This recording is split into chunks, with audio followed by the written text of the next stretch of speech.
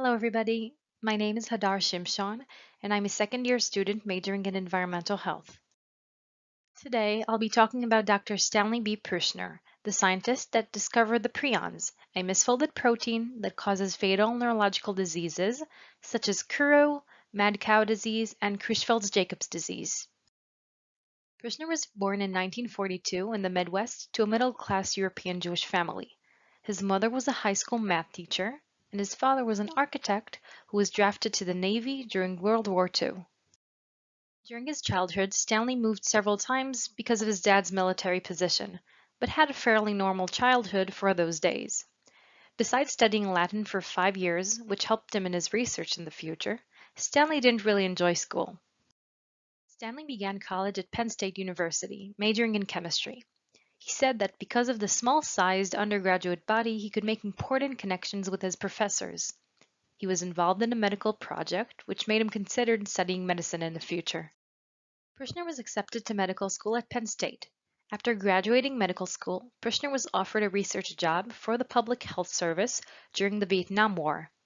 He says that he learned valuable research skills during that period. 3 years later, Pruisner was offered a residency in neurology at the University of California.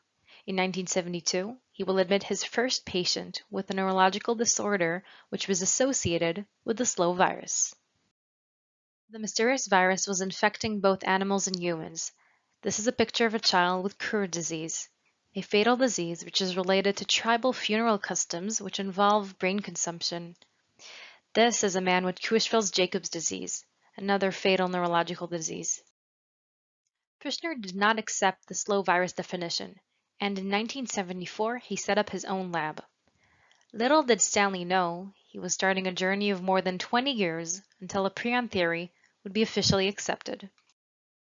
Throughout the entire process, Pruisner collaborated with many other scientists in the field. In 1982, Pruisner publishes his groundbreaking paper on the infectious proteinaceous disease he coined prions. The goal of the experiment was to isolate the infectious agent and determine its structure. The first step was infecting Syrian golden hamsters with the Scarpy agent and removing their brain after 65 days of infection. The second step involved slicing the brains into 10 by 10 centimeter plates, treating them with several compounds such as glutamine, insulin, and penicillin, and placing them in a 37 degrees Celsius incubator.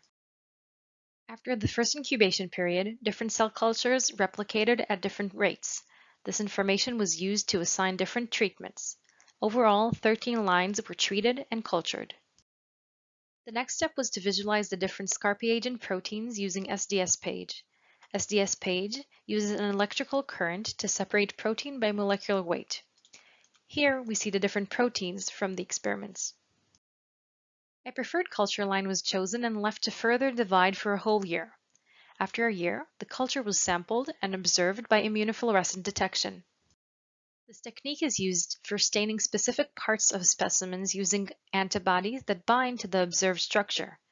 However, intense exposure of the samples to UV light causes photobleaching and blurry results, as we can see here.